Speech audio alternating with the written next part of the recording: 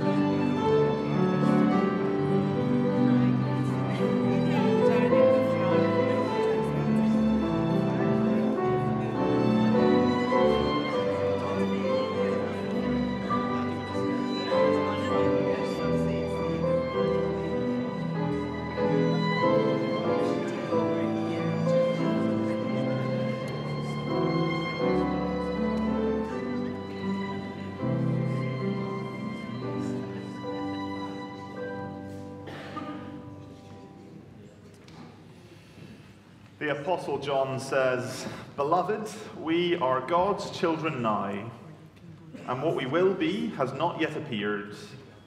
But we know that when he appears, we shall be like him, because we shall see him as he is." What a great privilege it is to be God's children and to long for this hope.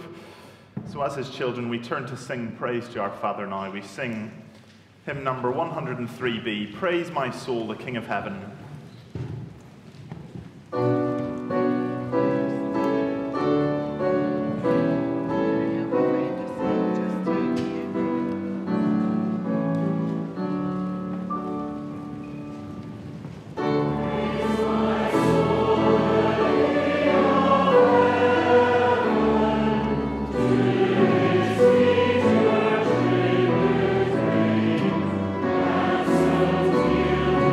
Lord.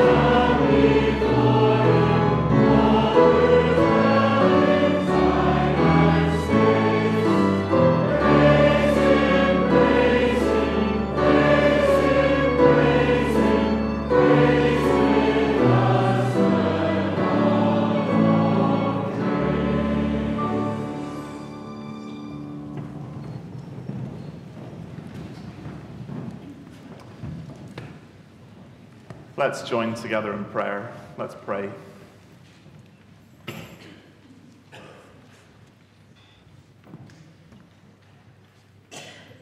Dear Father, we come before you on this, your day, and we come with praise.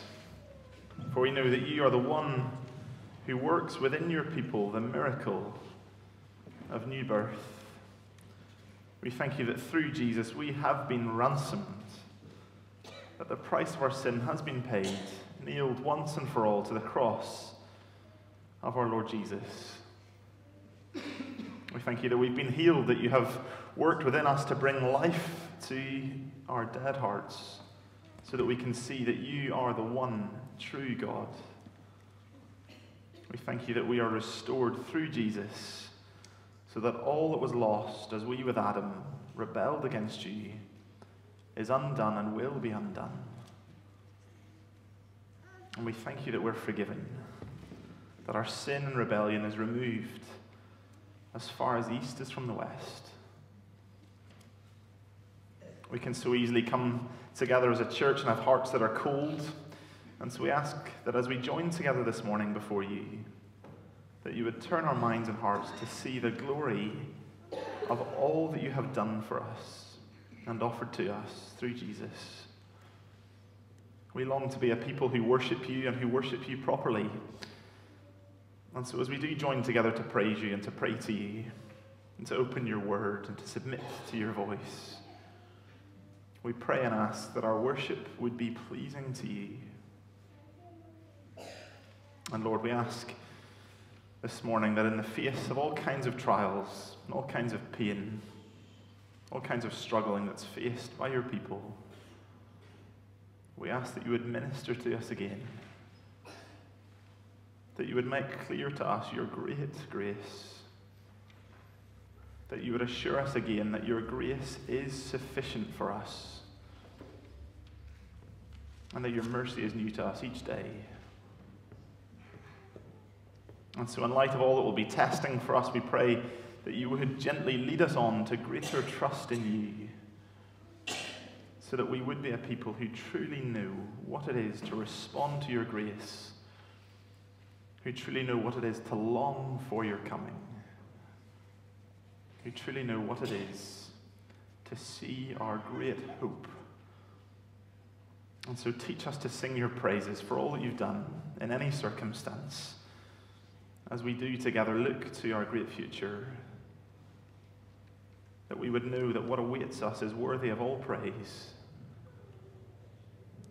because you've given us a real hope that will not disappoint, that will not be stopped, that cannot be overcome. And so we pray that you would be in our midst this morning, ministering, working, speaking, as we bring these prayers to you. For we ask them in Jesus' name. Amen. Well, a very warm welcome to the Tron Church this morning. We're glad that you could join us to worship the Lord Jesus this morning together. And a particular welcome to you if you're new or visiting or thinking you might want to make this church your home. If that's you, can I point you towards these cards that you'll find in the visitors' Bibles? And if you are new here and would like to get involved, we'd love to help you in any way we can to find a place in our family here. So have a look at those cards and fill them out if you're new amongst us. You'll also have on your seats one of these notice sheets. Please do pick that up and have a look through at the various things that will be happening in the life of our church this week, and use that to guide and shape your prayers. Let me just point out a few things from it. We meet again in different parts of the city later on today, so please join us either at our Queen's Park service at 4:30 or for our main evening service together at Kelvin Grove at 6:30. You'll notice from these sheets that our small groups meet on Wednesday. If you're not part of one of those and would like to, then do please come along. It's an opportunity to meet with other people from church, to study the Bible together, to pray together, and to get to know a small group of people a bit better.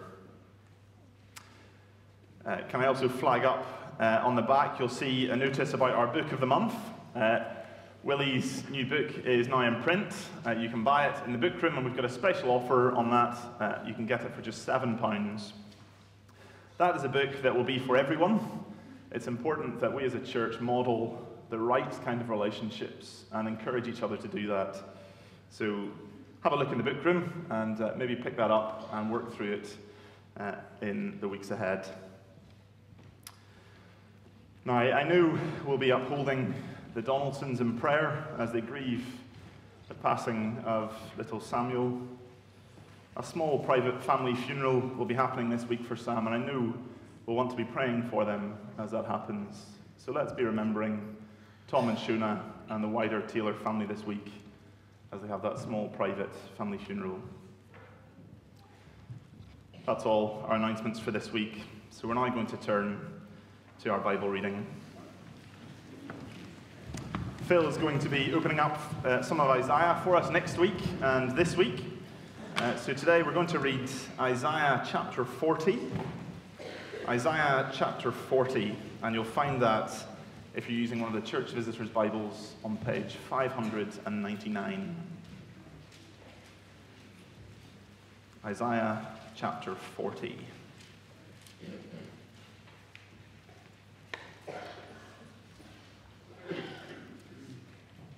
Let's read. Comfort, comfort my people, says your God. Speak tenderly to Jerusalem and cry to her that her warfare is ended, that her iniquity is pardoned, that she has received from the Lord's hand double for all her sins. A voice cries, in the wilderness, prepare the way of the Lord, make straight in the desert a highway for our God. Every valley shall be lifted up, and every mountain and hill be made low. The uneven ground shall become level, and the rough places a plain. And the glory of the Lord shall be revealed, and all flesh shall see it together, for the mouth of the Lord has spoken. A voice says, cry. And I said, what shall I cry? All flesh is grass, and all its beauty is like the flower of the field. The grass withers, the flower fades, when the breath of the Lord blows on it. Surely the people are grass. The grass withers, the flower fades, but the word of our God will stand forever. Get you up to a high mountain, O Zion, herald of good news. Lift up your voice with strength, O Jerusalem, herald of good news. Lift it up, fear not. Say to the cities of Judah, behold your God. Behold, the Lord God comes with might, and his arm rules for him. Behold, his reward is with him, and his recompense before him. He will tend his flock like a shepherd. He will gather the lambs in his arms. He will carry them in his bosom, and gently lead those that are with young. Who has measured the waters in the hollow of his hand, and marked off the heavens with a span? Enclosed the dust of the earth in a measure, and weighed the mountains in scales, and the hills in a balance? Who has measured the Spirit of the Lord, or what man can show his counsel? Whom did he consult, and who made him understand? Who taught him the path of justice, and taught him knowledge, and showed him the way of understanding? Behold, the nations are like a drop from a bucket, and are accounted as the dust on the scales. Behold, he takes up the coastlands like fine dust. Lebanon would not suffice for fuel, nor are its beasts enough for a burnt offering.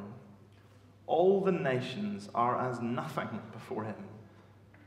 They are accounted by him as less than nothing and emptiness. To whom then will you liken God? Or what likeness compare with him? An idol?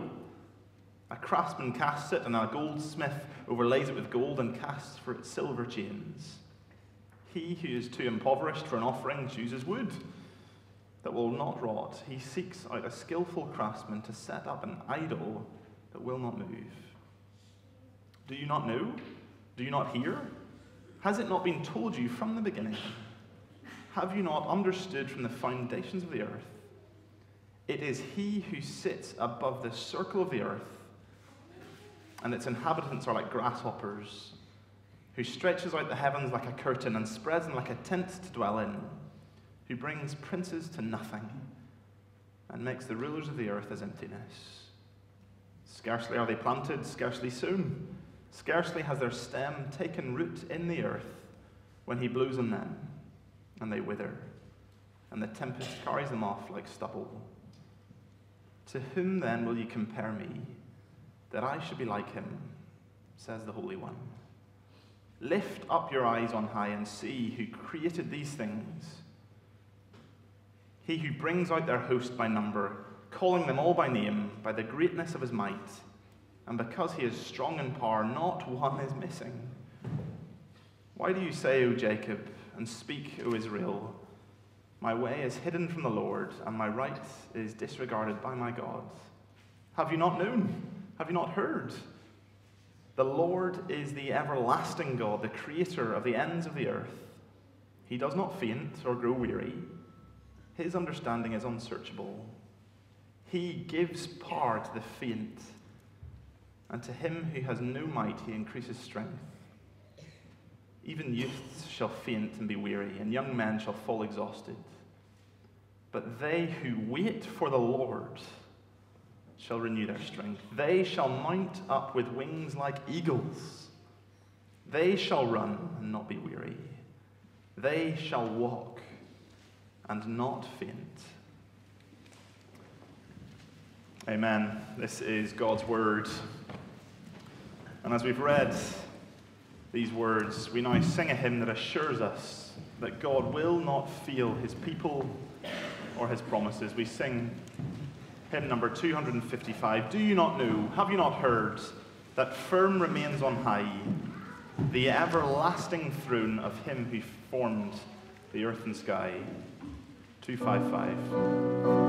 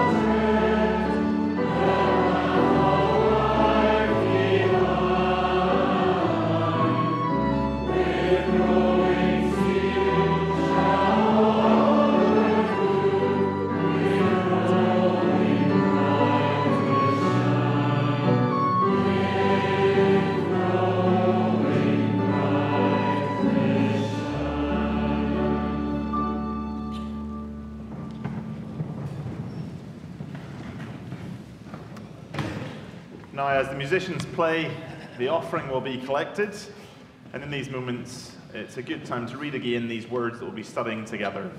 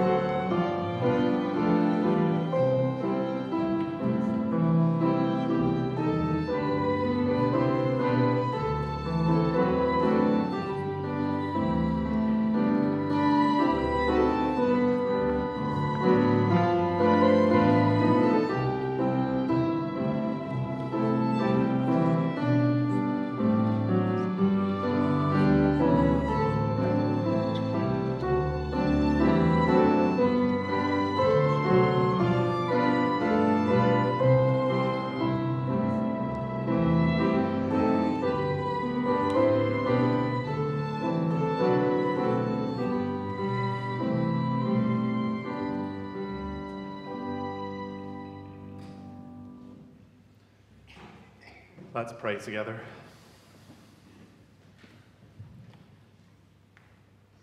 Father, we are so aware of what you have given graciously to us, and so we thank you.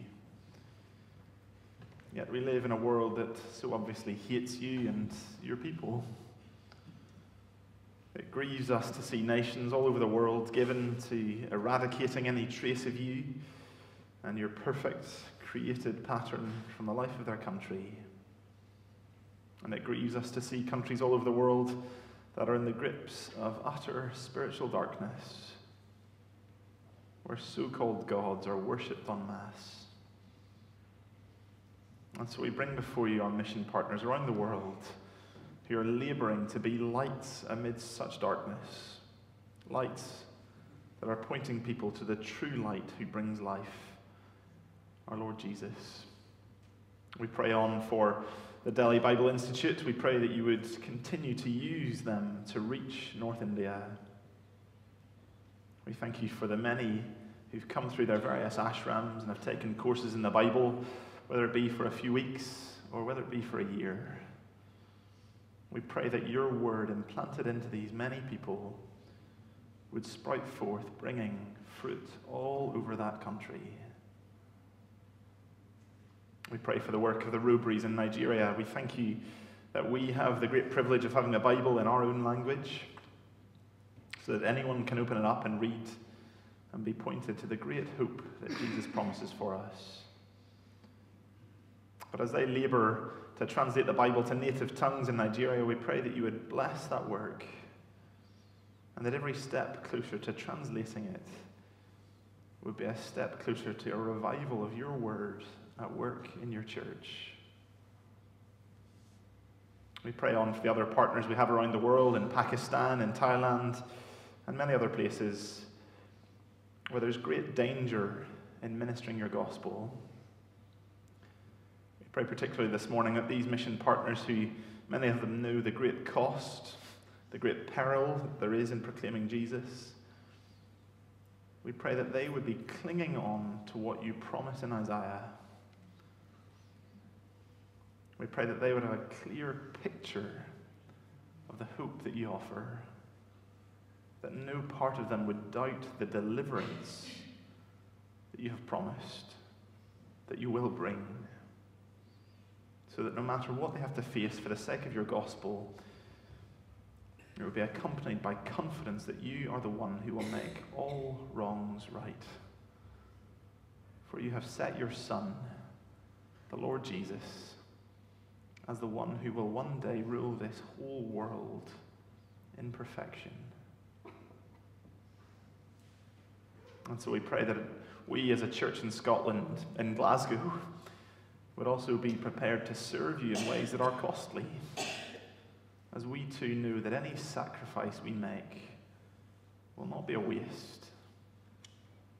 For we have a triumphant King who will deliver us, who will bring victory in the end. And so as we shortly open your word together, would you be at work in us as a church, illuminating our hearts to understand and to respond to your word, that we would be better equipped to serve you and your very great purposes. For we ask this in Jesus' name.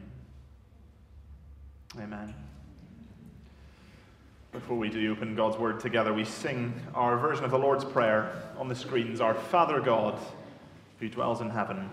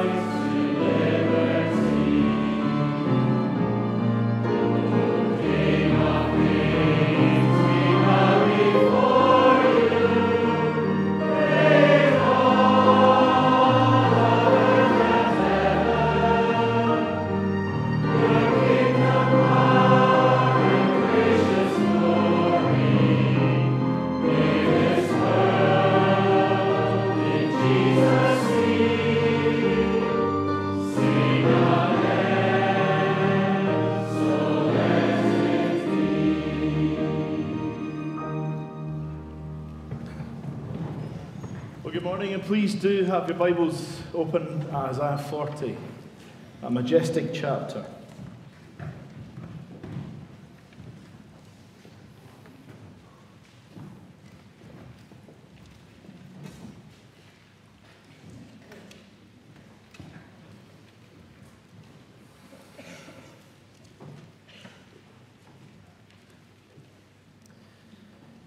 If you are a Christian here this morning, you are an exile, says the Bible.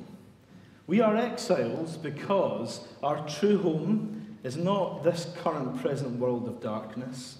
Our true home is what the Bible refers to as the new creation. This world made new by Christ on the last day when he comes in glory. That is your home if you're a Christian. And so as long as we live on this earth now, we are exiles. And as we seek to live out this current life of exile, how can we safeguard each other from sinking into despair? And that's such an important question to ask, because there are so many things in this world that could cause us to sink into despair. And you'll know that if you've been a Christian for any longer than a matter of minutes. When we look at the world around us, when we look at our nation, it seems as though the enemies of the gospel are currently calling the shots. It seems as though like their intimidating and evil ideologies are spreading and gaining more and more of a foothold every day. And as we look at the professing church in this country, we see more things that cause us to despair. Unbelief and false teaching are rife, and they have been rife for many years. And as a result, Christ's name has been dragged and is being dragged through the mud. And the real people of God, those who love Christ and take his word seriously, well, they are vastly outnumbered. And more often than not, we seem to be on the back foot. I don't know about you, but that's how I feel most of the time. And especially when it comes to things like personal evangelism, I feel constantly on the back foot. That's just some of the things that can cause us to despair. There are many more. I could be here all morning just listing them, but it won't be a very edifying time for you all. But where can we turn to for hope? How can we strengthen each other and safeguard one another from sinking into despair? Well, Isaiah 40 will help us. This is really the beginning of the second half of Isaiah's book, and the words of the prophet here are bursting with great hope. Great hope. But let me just say, back then, when Isaiah spoke these words, the people of God were facing a distressing future, full of doom. Because back at the end of chapter 39, Isaiah has just announced that exile is coming. You remember back then in those days, the majority of the people of Judah, God's Old Testament church, had rejected the Lord and sunk into unbelief. They'd spurned God's grace and broken covenant with him. Idolatry and lawlessness was rife everywhere over the whole land. And despite the Lord graciously sending messenger after messenger to call back his people to repent, they refused to do so. And so, being faithful to his covenant word, the Lord announced that he was going to bring the ultimate covenant curse: exile. Brutal. In the coming years, says Isaiah, the Babylonians will rise up and their ferocious war machine will come and destroy Jerusalem. The Davidic king, the king in the line of David, will be captured and carried off away from the land of promise. The temple, the center of worship, will be ransacked and reduced to rubble. Many of the people in Judah will die. You will see loved ones die in front of you. And many more will be taken off as prisoners into Babylon. That's what the people of God were facing. And that's what Isaiah has just announced. And you can imagine the remnant of faith, the real group of real believers in the land, running up to Isaiah in response and saying, Isaiah, is there any hope? What does this mean? Please tell us. What will the exile mean for all of the amazing promises that God made to us earlier on in your book? What about God's promise to transform Jerusalem from being a faithless city into a faithful city? Is that dead in the water? What about God's promise to establish the throne of David forever? What about that great messianic banquet that was promised in chapter 25, where all people from all nations will come to eat at the Lord's table in freedom, and the shroud of death that has covered the earth will be taken away? Isaiah, has God decided to ditch those promises? Are they dead in the water? Are we facing annihilation? Please, Isaiah, tell us, is there any hope? And in chapter 40, Isaiah says, yes, there is hope. Majestic and outstanding hope. The Lord gives Isaiah a glimpse of the far, far future beyond the time of exile. to a glorious future. And I'd like us to look at these verses in 3 points, 3 sections. Firstly, in verses 1 to 11, Isaiah says this: the Lord is coming to save and shepherd his people. The Lord is coming to save and shepherd his people. Let's go through these verses. Please look at verse 1. Comfort my people, says your God. So the Lord calls Isaiah to go and comfort his people. He says it twice for emphasis, and the tone that he speaks in is urgent. Go and immediately and comfort my people. He doesn't want them to despair. Comfort them, comfort them. Now, friends, let's not misunderstand what he means by comfort here. I don't know what comes into your head whenever I say the word comfort. Perhaps it's fabric softener or something like that, or some nice cushions. Yeah, that's probably what some of my family would say to me. For me, as you can tell, it's probably a massive slice of cake and a huge coffee. That's comfort for me. But that's not what the Bible means by comfort. Remember, Bible words have Bible meanings. And what the Bible means by comfort here is really to strengthen. When I was at secondary school, I went to Normandy in France, and we went on a trip to see the Bayeux Tapestry. And I remember our history teacher taking us to one scene in this tapestry of a battlefield. And if you look carefully, you'll see at the edge, the very end of one of the ends of the battlefield, behind his troops, there is a man standing with a huge club. And in front of him, he's using the club to poke his soldiers in the back so that they will not retreat from the front line, but will run into the battle. And underneath in Latin, there's etched words so that you can understand the scene that's being depicted. And it says these words: Bishop Odo comforts his troops. That's what Isaiah means by comfort here. That's what biblical comfort is. It can also be translated as breathe life into my people, strengthen them, revive them. They've just heard a terrifying message of coming difficulty and judgment. So now go to them and speak words that will lift them and give them hope. Please look at verse 2. Speak tenderly to Jerusalem and cry to her that her warfare, her hardship is ended, and that her iniquity is pardoned. The Lord is saying that a time will come when your warfare with Babylon will be over. Your exile will be finished. All that hardship under the evil nation will be gone like that. And remember what caused this warfare in the first place? Answer: the people's rebellion against the Lord. And so the implication here is the Lord is saying a time is coming when you will be at peace with me. We will be at peace again. Peace with their covenant God. That's what they will have. And how's that come about?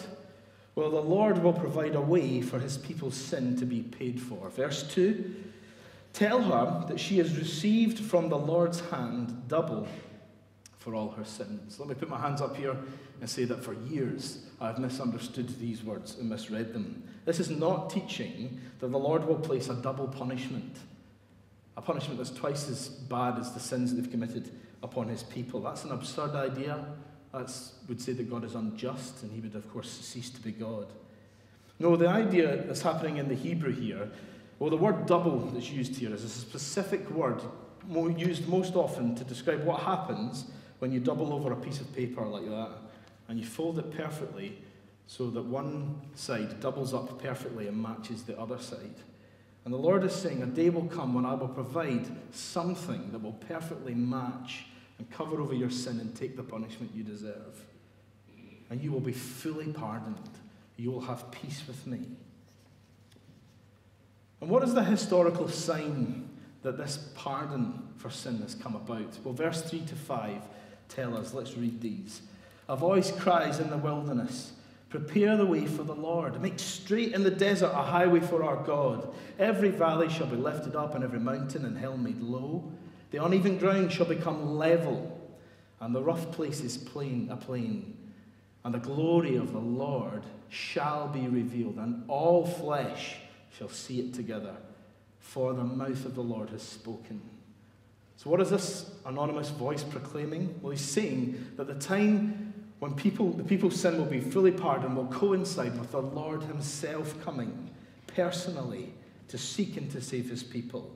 The imagery that's used here, this business of a victorious highway That's what that language is all about things being lifted up and flattened out through the wilderness. It's a massive, triumphant, victorious highway which the Lord will have in front of him as he comes. It's reminiscent of language used of the Exodus when the Lord came to save his people. And as I say, it's going to happen again, but on a much bigger scale. This victorious highway will be rolled out. It's very akin to when we say, let's roll out the red carpet for royalty today to walk on as they arrive. That's the image that's been used here. And the Lord will walk down his victorious highway, and he will go into Babylon, and he will gather his people, and he will do a U-turn and come back down to Zion, and he will reign there forever with them in glorious triumph. And the whole earth will be shaken by this. This is momentous for the nations. All flesh shall witness the glory of the Lord being revealed. And in verse 6 to 8, the Lord gives his people great assurance that this glorious act of salvation, it really will take place. Let's read them. A voice says, "Cry." And I said, "What shall I cry?" "All flesh is grass, and all its beauty is like the flower of the field. The grass withers, the flower fades when the breath of the Lord blows on it. Surely the people are grass. The grass withers, the flower fades, but the word of our God will stand forever." So here the Lord is saying to his people, don't doubt for 1 second that this coming salvation will not happen. It will happen, because I have said it will happen. And my word, what is my word like? It is sure and certain. My word is not like human flesh, which is transient and fragile and fleeting. It's gone in a second. No, my word will stand forever. My promises are an eternally solid rock. And if you build your life upon these promises, if you trust in my promise of salvation, then you too will stand forever. I think the Lord's also assuring his people here that he has the power to deal with the enemy. Babylon will not stand a chance against the Lord. Indeed, any nation or any people that presumes to stand against the Lord will never stand a chance against him, because all the Lord will have to do to his enemies is this.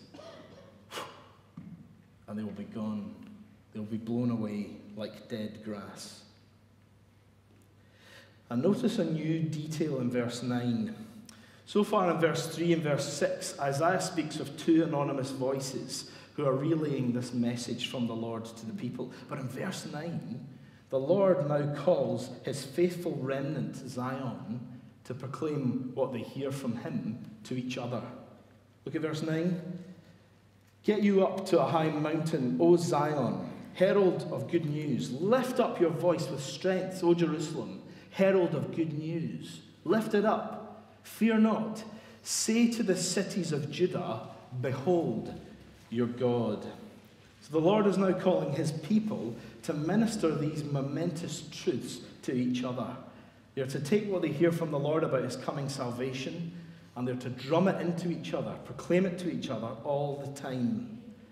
And the gospel, to proclaim the momentous news, is that the Lord is coming to reign and to rule with a mighty arm. Verse 10. The strong arm, the mighty arm of the Lord. Again, that's a phrase that was used again and again to describe the Exodus, where the Lord came with a mighty hand and he slayed the enemy, but also gathered in his people, guided them, ruled them. The Lord did it in the past. He's coming to do it again. And notice verse 10, when the Lord's mighty arm comes, he will give his people reward and recompense. In other words, when the Lord appears, his people will be vindicated. They will be seen to have been so right for putting their trust in the Lord, and they will be on the winning side. And what will the Lord do with his vindicated people forever and ever and ever and ever? We'll look at verse 11. He will tend his flock like a shepherd. He will gather the lambs in his arms. He will carry them in his bosom and gently lead those that are with young. So the Lord is coming to save, but also to shepherd his people. It's such a tender image, isn't it? The Lord is going to personally care for each of his sheep. He's going to meet them, and he's going to meet their individual needs. Everyone, no one will be neglected in the flock of God. Just think of all those great realities that King David had sung about centuries before this in Psalm 23. about the deep joy and lasting satisfaction that comes from living under the rule of the Lord, having him as your shepherd. Well, this day that's coming, on this day, the people of God will live under that loving rule forever and ever. And will experience all of those joys forever and ever. Friends, these are great words of comfort. They were great words of comfort for the people of God back then facing exile. But I actually think, in fact, that these words should bring us even more comfort today as the people of God living in exile now. Why so? Well, because we can look back through the centuries and see how these words have already been fulfilled partially. Let's just do that now. They were fulfilled partially when the Lord moved his mighty arm against Babylon with the Persians.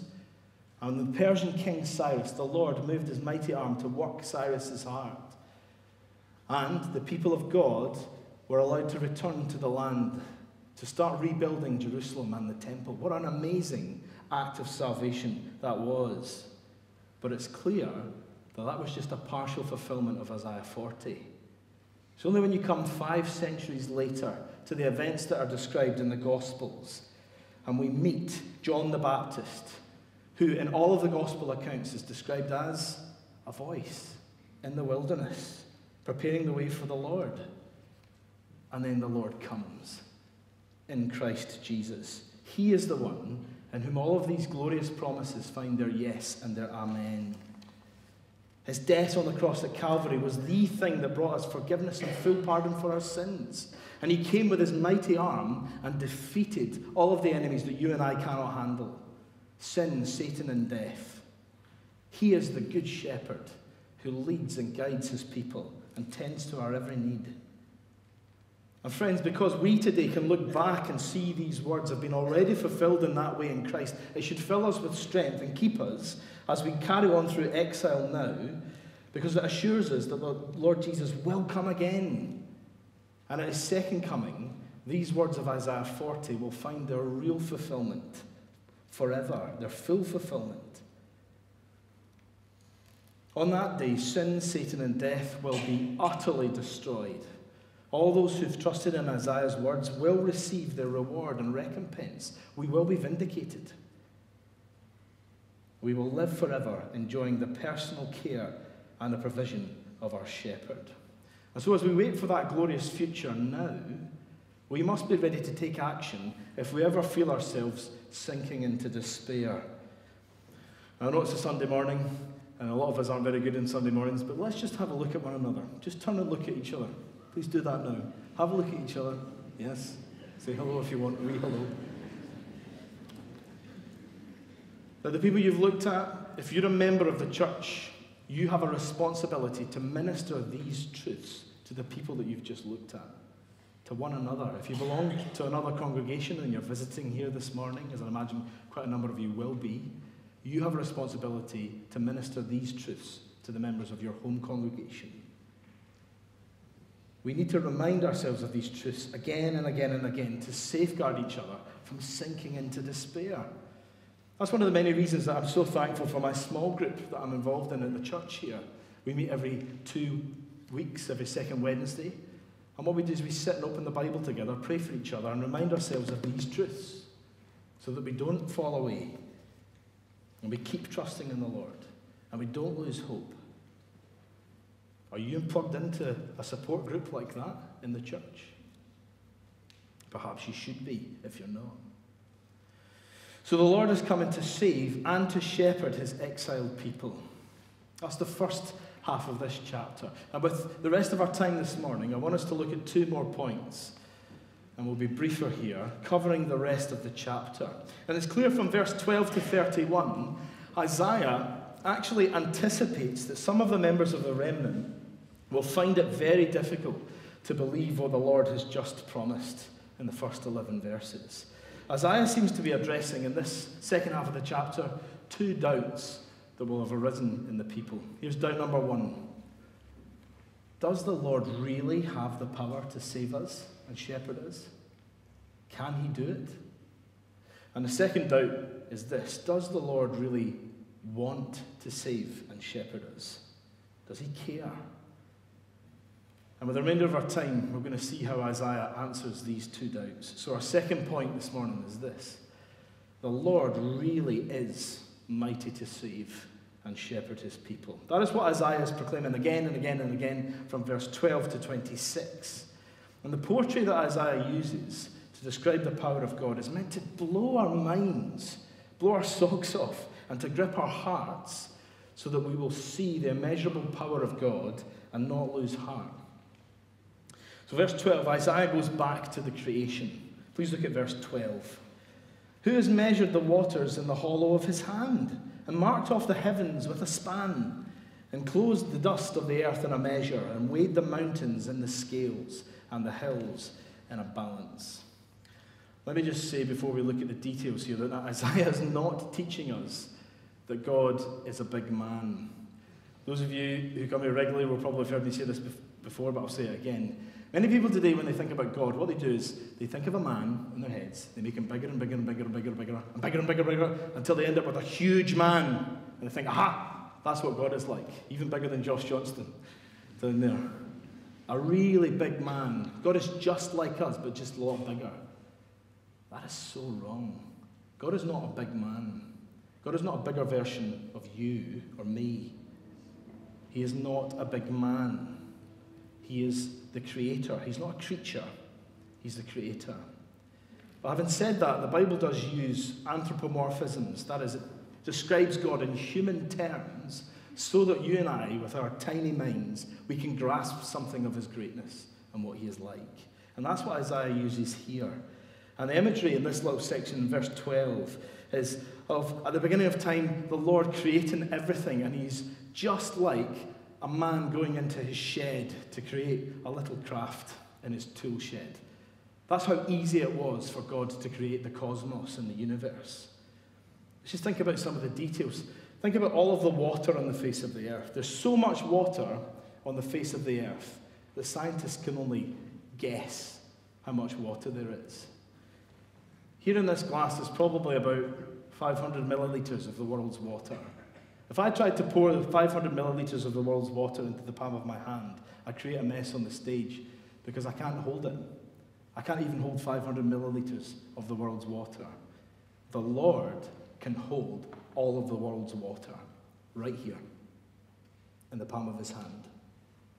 It's a tiny little puddle. That is how powerful he is, how colossal he is. And the depths of space, the edges of the universe that, again, scientists can only speculate about. They're always changing their mind about. They've never come to any reliable information about it. Well, the Lord, he's so powerful that he knows the dimensions of the universe because he measured them out with his hands. That's how he measured them. And if you were to take all of the dust of the earth and ground it all into a mound, what would it look like to God? Answer, a tiny little pile of sand on his scales, on his workbench. He is so powerful and bigger than you and I could possibly imagine in our heads. And in verse 13 to 14, Isaiah asks all these rhetorical questions designed to silence any doubt in God's omnipotence and wisdom. Who has ever directed the Lord? Answer, no one. Who has ever taught him knowledge? Answer, no one. Who did the Lord consult at the creation of all things? Answer, no one, for he is the omniscient creator. God relies on no one external from himself. In himself, God is complete. He has everything. He is all wise. He's all powerful. He has all knowledge. He relies on no one external to himself.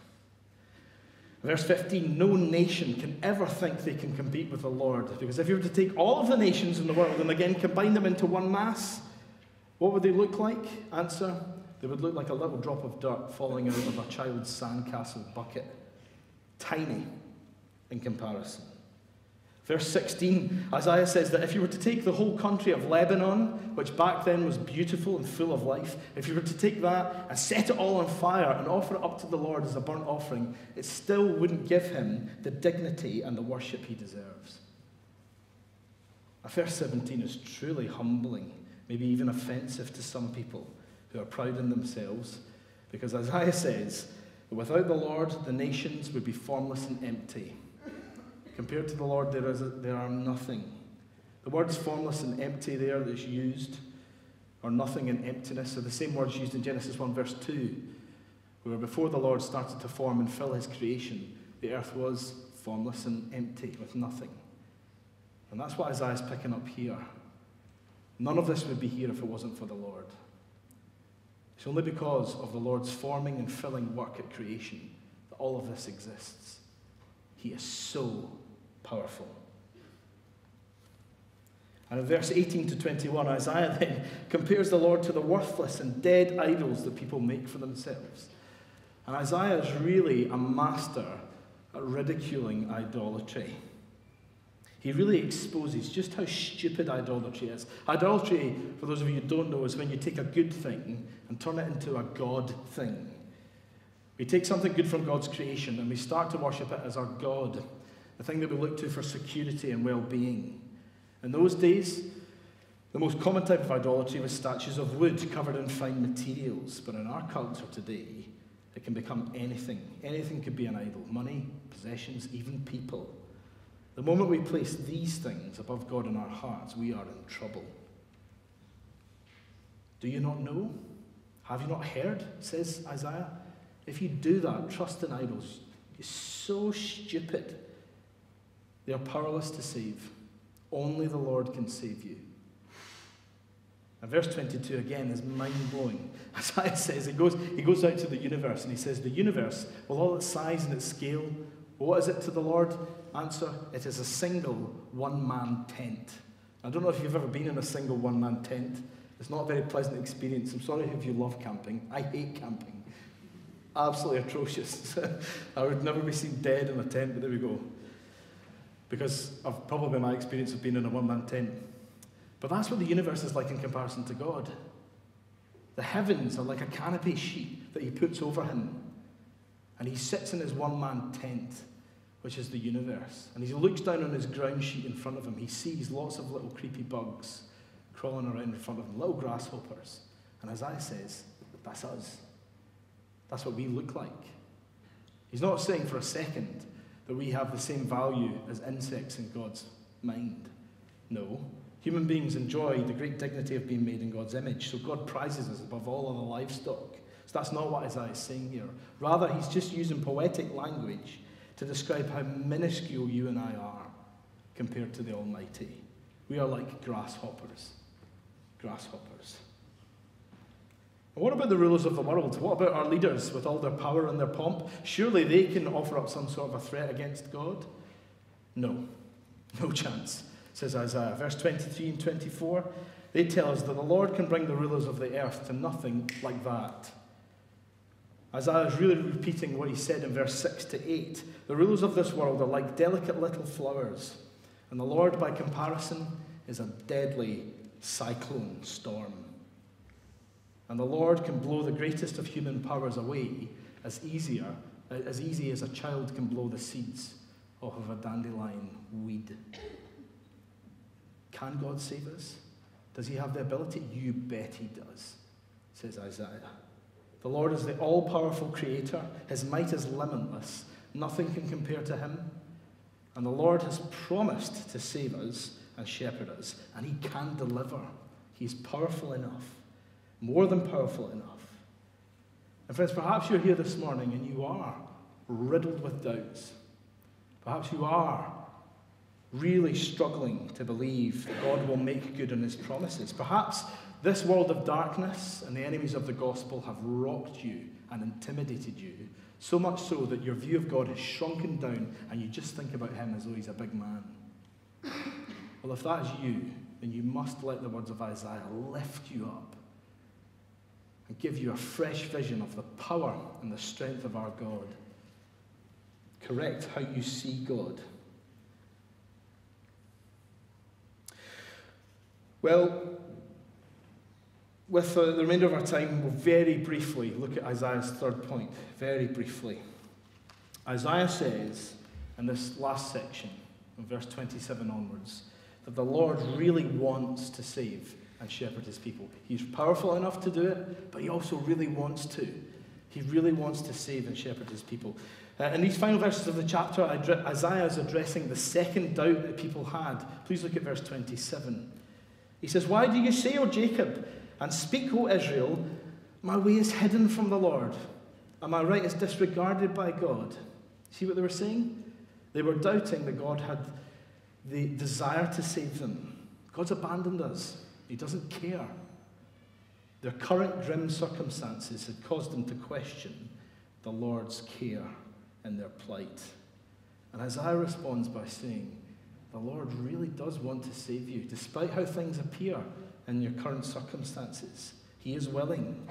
In verse 28, Isaiah reminds the exiles of the truth that they should have already known from the law and from the scriptures, that the Lord never grows weary, he never tires. Not even the awesome act of creation exhausted the Lord. He has unlimited reserves of strength. And verse 29 says, amazingly, that the Lord is ready and eager to share his strength with his people. Look at verse 29. He gives power to the faint, and to him who has no might, he increases strength. And those of you who know me and my family, you'll know my little boy Ben, probably. And you'll know that he is a total headbanger. He's tiny, he's only 3, but he's an explosive ball of energy. In fact, I sometimes are full of fear by just how much energy he has. It's unbelievable. But let me say, there are even times when even he grows tired and weary, and he crashes. And so it is with the spiritual life of a believer. So it is with me and you when it comes to following the Lord. There will be times when we feel that we're full of strength to follow the Lord, but there will also be times when we grow weary and weak, where things will be so hard. We need to know that the Lord our God is ready and willing to be the source of strength that we could ever need. All the time. Not just some of the time, all the time. And just look at what will happen to all those who receive strength from the Lord. It's remarkable. Verse 31, that's all those who've trusted in the Lord, will have strength to soar, stamina to run, and perseverance to keep walking. No matter how hard life gets now, no matter how difficult things are, the Lord really wants to do that for you and for me. If you're not a Christian here this morning, then it's great that you are here. But you need to know that this is what our God is like. This is why we're here this morning. This is why we come to him and love him. Because this is what he's like. He's so generous and kind, and he will keep all of his people going as they live through exile. In life now, if you're a Christian, then you might well really struggle. In fact, you probably will. You probably will really struggle. Sometimes you hear people say, well, I'm a Christian, but I'm a struggling Christian. Actually, friends, there's no other type of Christian. All Christians are strugglers, yes?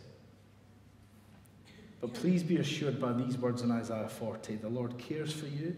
He will give you what you need to endure to the day when Christ appears, to save and shepherd us once and for all in glory. And on that day, all of us who trust in him, we will soar like eagles. We will be resurrected in Christ's power, never again to grow weary, never again to be touched by suffering, sin, death, Satan. All be gone, only to live under his glorious rule and to enjoy him forever. So if you're struggling this morning, and if you know of someone who's struggling this morning, then go and encourage them with these words. Point them to these words. Pray about them. Talk about them. Remind yourselves about them all the time. And let them lift you up. And lift your eyes upon your great God. Behold, your God. This is where he is to be seen. Well, amen. And let's bow our heads together. And I'll pray for us.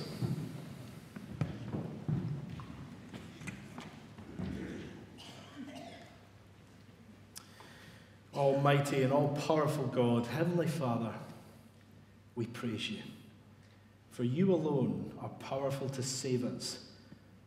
And we praise you that your word assures us that you want to save us, despite all of the ways in which we failed you, despite all the ways in which we've doubted your promises. Thank you that there's forgiveness with you. If we turn to you, you will lift us up. You will give us the strength that we need. We praise you for the saving work of our Lord Jesus Christ, your suffering servant, who was pierced in our place, so that we might be cleansed from our sin once and for all. Thank you too that you raised up your servant in power, and that one day soon you will raise also us up in power. And as we wait for that great day to appear, Father, please strengthen us. We are so weak. Our faith is fickle. So please help us by your Spirit so that we will keep trusting you and loving you. And help us to minister these words of hope to each other so that even in our darkest hour, we can be comforted and strengthened and sustained. We pray all these things in Jesus' name and for his sake. Amen. Well, let's sing in response to God's word. You'll find that in your blue hymn books, 506. 506. Christ is surely coming. 506.